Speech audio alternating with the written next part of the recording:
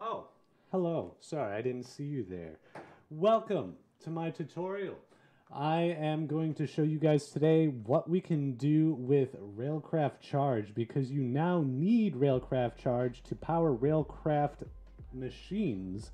You cannot just directly plug RF energy into them anymore or use a immersive engineering relay. So what you need to do first is, of course, have a source of RF energy. I am using Extra Utilities 2 generators.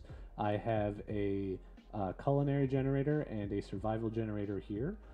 Both have a lot of energy in them. And what you're going to also need is, of course, your machine that you're going to put stuff in. As you can see, I have 32 cobble in this, and it has not moved at all. And you will then need to make what is called a flux transformer. This is going to transform your energy into the correct energy that you will be using. So it'll convert your RF into what is called Railcraft Charge, since they've made up their own type of energy, because every mod pack wants to do that for some reason. I just realized I have no volume though. Okay, whatever. We don't need volume anyways. So you'll need to make a bunch of these flux transformers. You do need it to be this big. It needs to be a 2 by 2 square, as you can see, 1 2 1 2 1 2 1 2. So you'll need 8 blocks total. If you look at the recipe here, it actually makes 2 at a time, so you'll need to make this recipe 4 times. It's pretty cheap.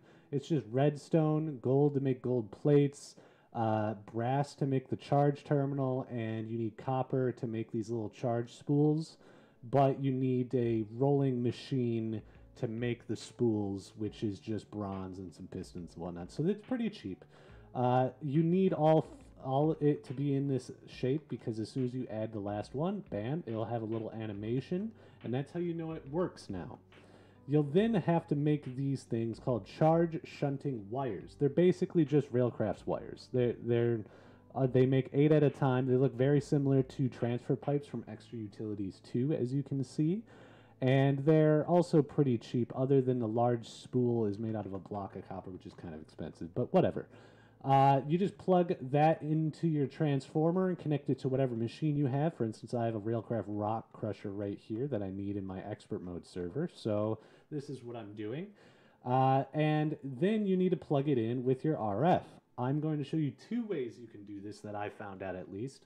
And both ways are through immersive engineering and extra utilities. And to show you that works, I'm going to put down a MV wire connector, a MV relay, and if you can see, I've got 9,000, almost 10,000 RF in the survival generator. If I connect it to the transformer, then bam, it made gravel, just like that.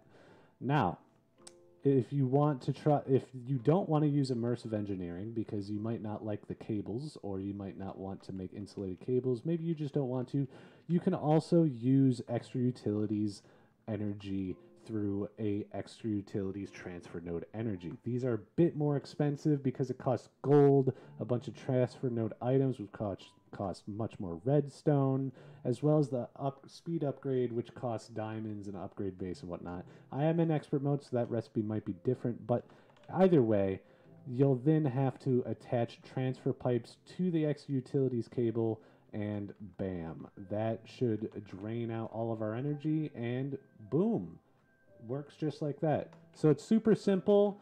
I tried like for an hour to look this up, so that's why I'm making this video. I hope this helps you guys out. If you have any other further questions, leave a comment, leave a like, and maybe subscribe. Think about that. Check out some of my other content. The Shadow Show, as you can see. I hope I edited that in. Yeah, nice. Yeah, thank you. I'll see you guys all next time. Bye-bye. All right, that was nice.